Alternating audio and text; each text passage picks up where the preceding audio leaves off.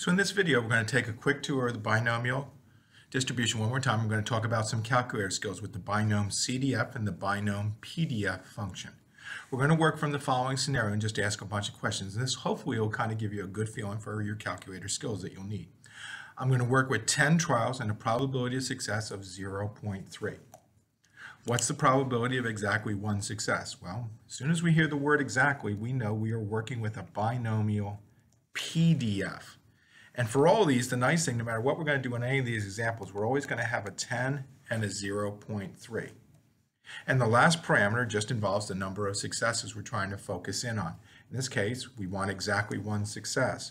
So I can work with binom PDF, 10, 0.3, 1. And if I do that, I'll come up with an answer of,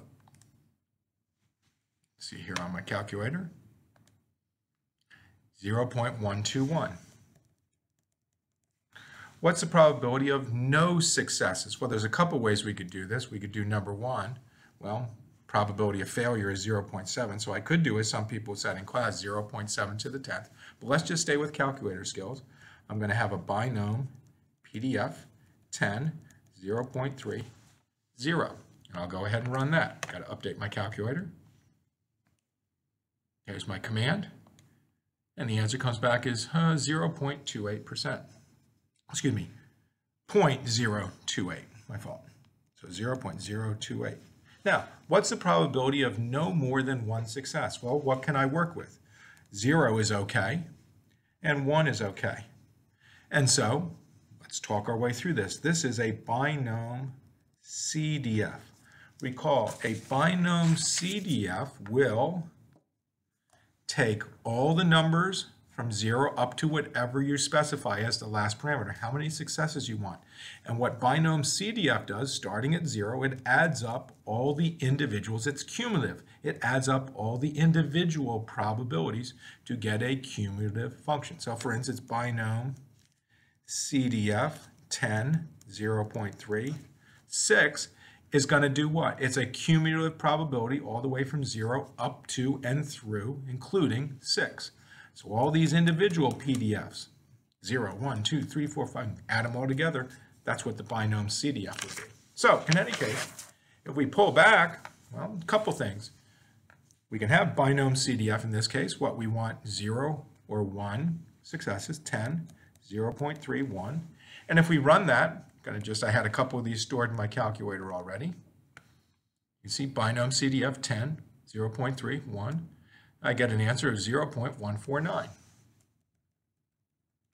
which hopefully is not too surprising because if you add this number and that number, 0.121, 0.028, you will get exactly 0.149. Not too much of a surprise that what? The binom CDF with 1 as my last parameter is nothing more than the individual probability of 0, PDF for 0, plus PDF for 1. What is the probability of more than one success? Well, again, I could use all this. What's more than 1? Anything over there. 2, 3, 4, 5, 6, 7, 8, 9, 10 would work in this example. I could do all those PDFs. That would be kind of painful. I could also do what? 1 minus the probability of 0 minus the probability of 1. That certainly will do it. More calculations. What I could really do is what? Nothing more than 1 minus binom CDF 10, 0.3, 1. And that's going to be what? Well, if I work my way through, that's going to be 0.851. By the way, if you think about it, 3 and 4 are complements of each other. What's the probability of, what do I see here? At most, a little bit different than no more, but at most, kind of the same thing. No more than 1. At most 5. What values would be good in this case? 0, 1, 2, 3, 4, 5. I'm going to just do a little check mark above. Those are all the values that I could work with. Add up all those individual probabilities and I get the cumulative probability from 0 all the way up through 5. Cumulative probability for 5. The answer to this is it's just binom CDF 10, 0.3, and 5. Let me run that through the calculator. Whoops. There's my binom CDF. I already had the 10 And the 0.3, I'll change this to a 5. And I come up with 0.95. Let's do 0.953, 3 significant digits. What's the probability of more than 4 successes, but less than 7 successes? All right, well, let's look again. This is a little bit more challenging. I'm going to work down here. What do I want? I want more than 4, but less than 7. Well, those are the two things that would fit the bill here. So I got a couple ways I could do it. I could do a straight binomial PDF with 5 and binomial PDF of 6. Let's just do it that way this time. That's kind of straightforward. So binomial PDF 10, 0.3, and 5 plus binomial PDF 10, 0.3, and 6. So I'll work through those two numbers real quick. Here we go. So there's a binomial PDF 10.3, and let's do 5.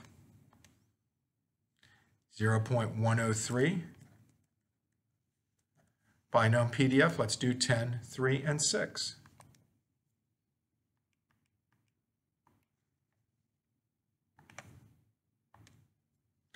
0.037.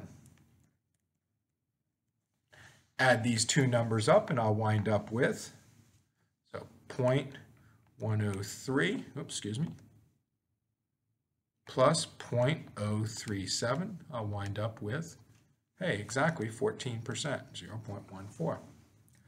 Last one to do. What's the probability of 4, 5, 6, or 7? That's a lot of individual things to work up. So let's take a look at this visually one more time. And I will go back to a black pen. Okay, so what do I want? I want 4, 5, 6, or 7. I'm going to circle this time. Now I could do all those individual PDFs, but here's another way that I could do it. Watch what happens. I'm going to draw a line like this, going from 0 to 7. That would be a binomial PDF 10, CDF, please excuse me, binomial CDF. Let me write the biggest C I can try to do. That looks a little bit better. CDF 10, 0.3, 7. Now, what also could I do? Look at this. That looks like what? Binomial CDF 10, 0.3, and 3. It only takes up to 3. And so look, if I took this cumulative probability, which has all the pieces, took away what? This cumulative probability, I'd be left with just the 4, 5, 6, 7. What could I do? I can do just what I see here. Binomial CDF 10, 0.37 minus binomial CDF 10, 0.33. Let me write it out back here on this piece. Binomial